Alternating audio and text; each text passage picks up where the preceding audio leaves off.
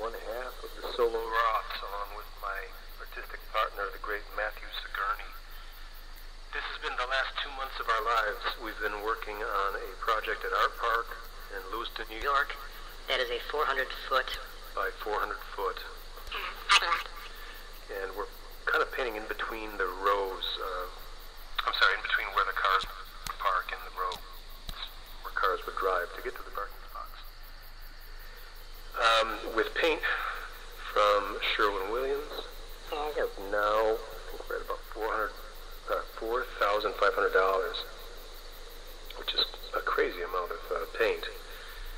The project is meant to be temporary. It'll last a few years, and in the 70s, of course, Artpark was known for wonderful temporary projects, so it's nice to be in that lineage. And this kind of slowed down time warp video is the best way I could show people what we've been up to. The photographs don't do it justice. The short videos don't seem to do it justice. Drone footage doesn't seem to do it justice. Drone footage doesn't seem to do it justice because you can't see up close enough. Everything just looks like a little ant when you're up that high in the sky. Maybe a low-flying drone would be cool, but we'll get to that.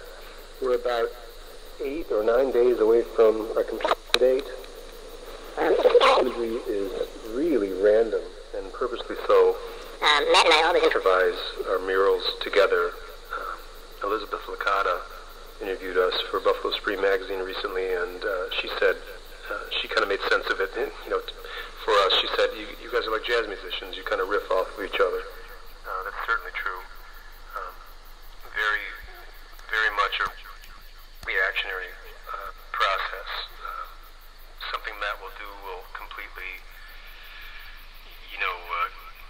spark my imagination, and hopefully vice versa. And we're close enough after knowing each other for 25 years that we're comfortable, telling each other when something feels a little off. Comfortable,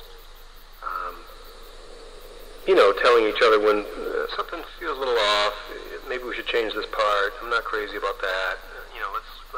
We could do better there. So another segue here. All of this imagery that you're seeing is the product of our imaginations, but a lot of it is triggered by these wonderful Zoom meetings that we've had with the special needs community, People Incorporated and the Parkinson's community groups, put together by the great Cynthia Pagato, who we were lucky to meet through this project. She works for Artpark in at a program called Artpark Bridges, and she's basically giving a voice to the special needs community, in this case kind of through our artwork.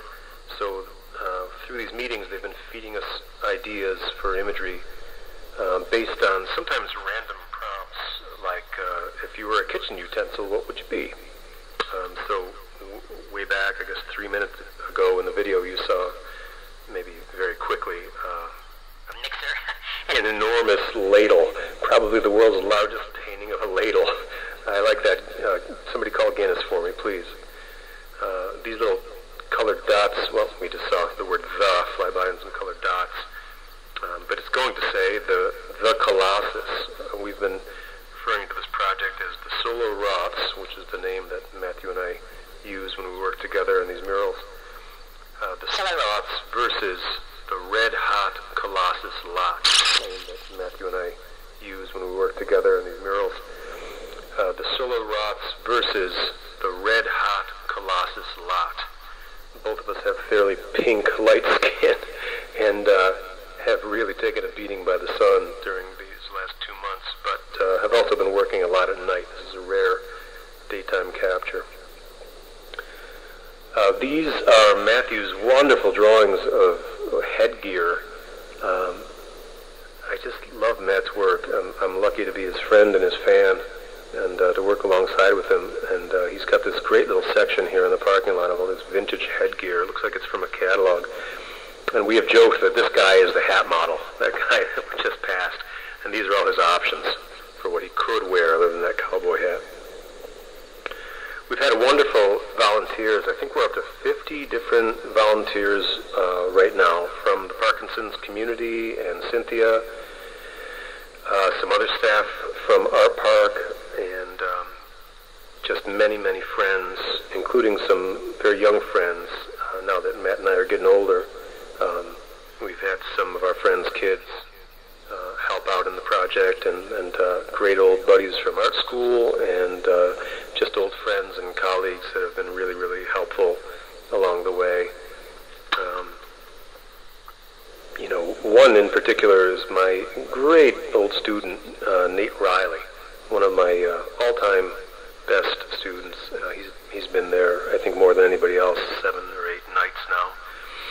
So this is a section of Matt's. We've been kind of working together, but which is rare for us. Normally we both work on each other's work.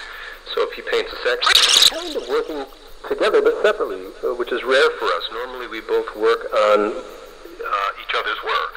So if he paints a section, I'll kind of embellish it, and then he'll come back in and continue. But I think the scope of this project just led us to kind of work a little separately. Still together, still like-minded, but a little bit like, this is Matt's piece, this is my piece. I guess, being a huge music guy, a little bit like maybe John and Paul in the later Beatle days, where they didn't collaborate quite as much. We're still on the same page, and this project is ours together, but there's a lot of sections that are either mine or his in this particular mural. At least this far. We still have about 8 or 9 days to go.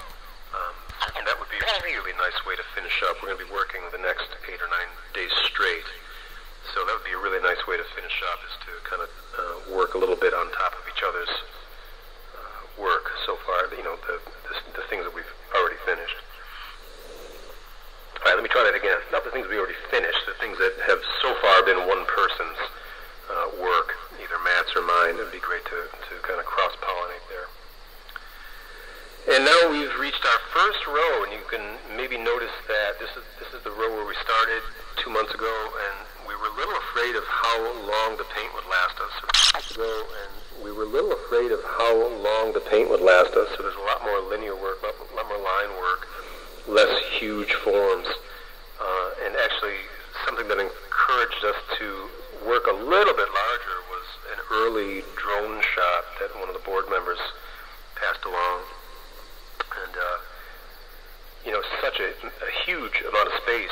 We thought we were kind of, filling it in nicely until we saw that drone shot, and just kind of felt like, wow, that's really minuscule from so high above. So maybe we'll do some more, a little bit larger work.